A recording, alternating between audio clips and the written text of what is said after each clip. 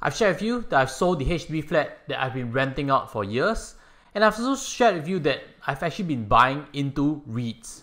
Today, I'll be sharing with you a bit deeper as to why I've decided to invest in particular into MPACT, which is Mapletree Pan-Asia Commercial Trust and Mapletree Industrial Trust. So if you're curious about it, continue watching on. Without further ado, let's start with the first name that we should cover, which is MPACT, Mapletree Pan-Asia Commercial Trust. Let me give you some history just in case you haven't read into it too much. MPACT is actually formed with the merger of MCT, Mapletree Commercial Trust, which mainly owns Singapore assets, and MNACT, which is Mapletree North Asia Commercial Trust. MNACT previously had assets that were in Asia, China, Korea, and in particular Hong Kong. And later I'll be sharing with you how to actually understand this whole combination of assets a bit better. And this merger actually took place in start of 2022. Back then, the rationale was that when they merge, they become a bigger entity. And acquiring new properties just makes it easier. And in many ways, it's true because there's actually a leverage ratio that REITs need to adhere to, which means the total amount of debt over the total number of assets cannot be more than 50%. So what it also means is that right now, there's asset under management of $16.7 billion, that's the denominator. And when that denominator is bigger, you realize that if they take on a $1 billion loan to acquire a new mall, for example, they can easily stomach that even though the total debt now that they hold is about $6.9 billion. Previously, when they were separate, MACT was already quite leveraged, and on its own, probably it didn't have that much room to acquire big assets. On the other hand, MCT, which is Mapletree Commercial Trust, seem to have a mandate too narrow, which is in Singapore's assets. That's why this combination can be seen as a win-win, and in many ways, I agree with that. And what we can see from this graph over here, AUM, this actually breaks down where its assets are. You realize the biggest piece is actually Festival Walk, which is actually a mall in Hong Kong. I know you've been there, but I haven't been there myself personally. Next biggest is MBC, Mapletree Business Centre. And last but not least, VivoCity. I've been to VivoCity like 1,000 times. In fact, I go there every week, so if you're keen to bump into me, I definitely spend quite a lot of time there. So I'm super familiar with VivoCity and its traffic. Then, of course, they own assets in China, Japan, and in South Korea. And the simple way to understand things is always, this 80-20 rule. Which means if we understand and track Festival Walk, Mapletree Business Centre, and VivoCity, we kind of can guess what's going to happen to MPACT. The rest of the assets don't actually move the needle that much. And hang with me a bit longer, I'll show you more details of what their operational performances are. But let's drill down to the debt, because in a lot of ways, the sentiment in REIT right now is impacted because of higher interest costs, correct? So let me flash out for you to see in the map what the current debt ratio are, what are the matrices, and what to expect further. The first thing that we should drill on is the percentage of fixed debt, which is 78.3% right now, and this is pretty healthy as compared to many Singapore REITs. Just now I mentioned about leverage ratio, right now is 40.2%, and the cap again is 50%, which means again, Mapletree Pan-Asia Commercial Trust can easily swallow a $1 billion asset. Next up is the weighted average all-in debt cost of 2.57%. Now this is lower than many other REITs, and my guess is because Hong Kong's debt is cheap, Japan's debt is cheap, but the key question is always, will this cost be escalating a lot or not in the next few quarters? That's where we see on the right hand side, what is the debt maturity profile? You realize that for financial year 2022 and 2023, there's only 5% that's going to mature. For next fiscal year, there's only 13% that's going to mature. So all in all, the amount that they need to refinance is only this on the immediate horizon, 18%. Of course, this will bump up the average cost from 2.57% up by another 50 basis points. I don't know. But the main part is, this is definitely not distress. Very easy to handle. And how to define very easy? The simplest way is to compare with another REIT. So let me pull up Lippo Malls Indonesia REIT. Now this is not a buy and sell recommendation. I'm just pulling it for comparison to highlight how I interpret risk. On the left hand side, you see now MPACT, and on the right hand side, Lippo Malls Indonesia. What we can see from leverage ratio is 40.2% for MPACT, but Lippo Mall is 44.6%, and they are much smaller, which means they have very little room to acquire bigger assets. Next, you also see fixed debt 78.3% for MPACT, and average term to maturity of debt 2.8 years. You compare that to Lippo Malls, you realize that they have to do a lot of refinancing very soon. And last but not least, weighted average cost for MPACT is 2.57% only, and if you compare that to Lippo Malls, you realize that having malls and assets in a third world country, the cost is very high at 7.26%. Interest coverage ratio is another factor that is in favor of MPACT, but the main rounding point you can take away from this is that MPACT is very healthy. There's no default risk and major hiccups to dividends that I can foresee. And with that, let's drill back down to the 80-20 rule to understand how its assets are performing. And before I get there, let me smash the like button, press on subscribe, especially if you like content like this that helps you understand how to invest a bit better. Now let's see in this leasing update. We realize that the three biggest assets, MBC, VivoCity and Festival Walk, have declared their rental reversions. I don't know why it's called reversion, I thought it was revision, but hopefully my English is correct. And there are good parts and bad parts. Generally, everything is revised upwards, and in particular, VivoCity clocking in at 7.9% rental reversions. And if you head down to VivoCity, you definitely know that it's super crowded. If you deep dive into the investor presentation, you realize that shopper traffic, while it's not back as you speak, shoppers are actually spending more money. Simply because the clothes are more expensive, the food is more expensive, but that's definitely true. But shoppers are spending more money, which means even though the footfall is less, the revenue that each store can generate on average is definitely higher than before, which gives the REIT more room to increase its rent.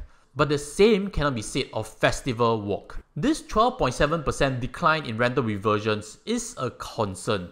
And I also have to add in that in the previous year, they actually did a minus 27% rental reversions.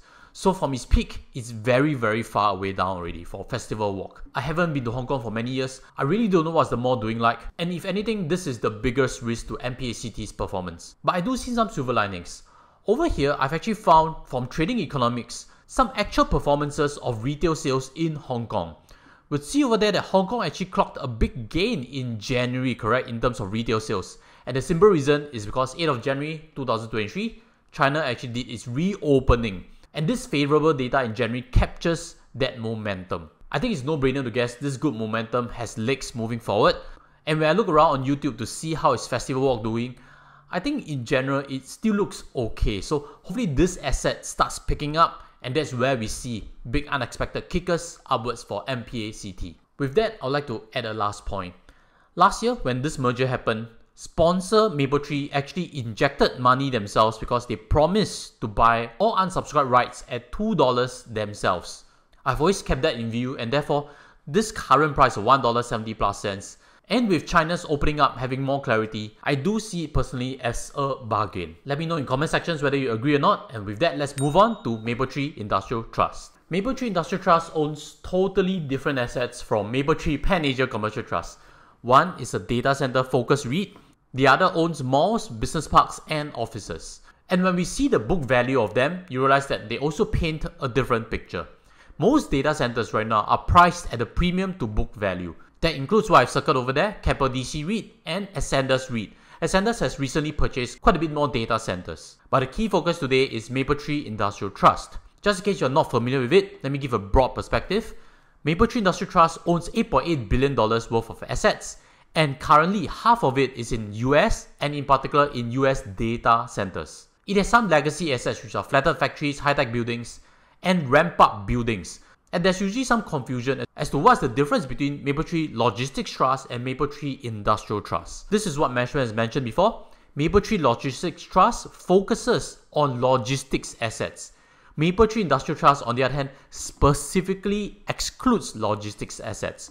So sponsor also has a clear definition where they are pumping monies into their sponsees. With that cleared, let's drill down a bit to specifics as to what I've discovered looking at its third quarter 2022 earnings. This is a quick glance piecing in 9 months worth of performance versus 6 months worth of performance. Long story short, what I've discovered that it's possible that on hindsight, Q2 seemed to be a peak in terms of operational numbers. When I compare Q1 and Q3, I realized that revenue had grown but very slowly, but cost has actually grown at a faster pace.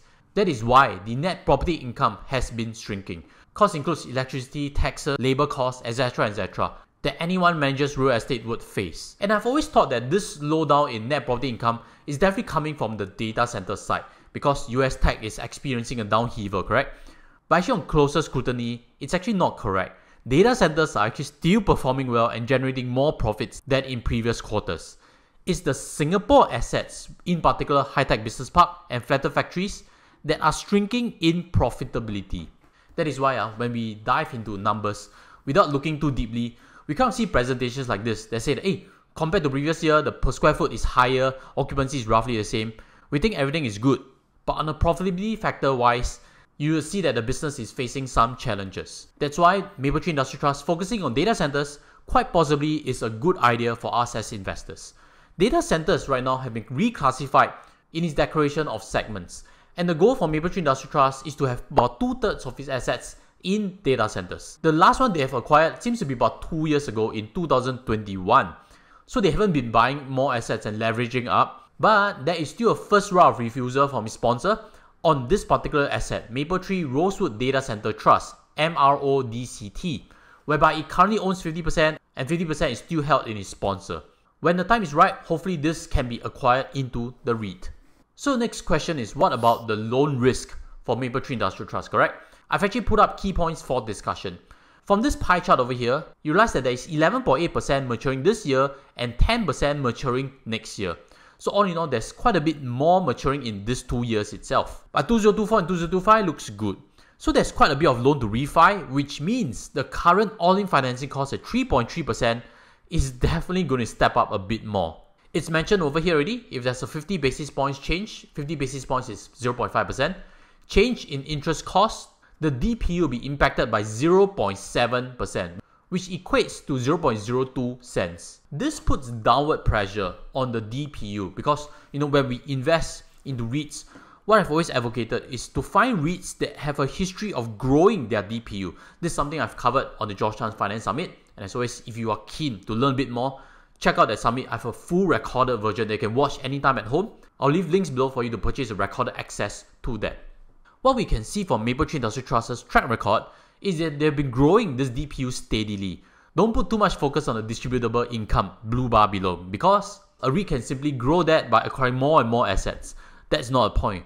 What we want as investors is DPU, dividends per unit. And it's only in the last 2 years that DPU has stalled in terms of its growth. But why I'm interested in Mapletree Industrial Trust is that I believe in the long term, net property income driven by data centers is likely going to grow. My assumption that it's still on the downward trend is not correct already. Things may not be as bad as what I feared, and that loan costs for REITs would definitely flatten off at some point in time. That's why when these two factors start working in favor for Mapletree Industrial Trust, I do believe that DPU could reach new highs. As always, if you have benefited already, help me smash the like button so we can reach a bigger audience together.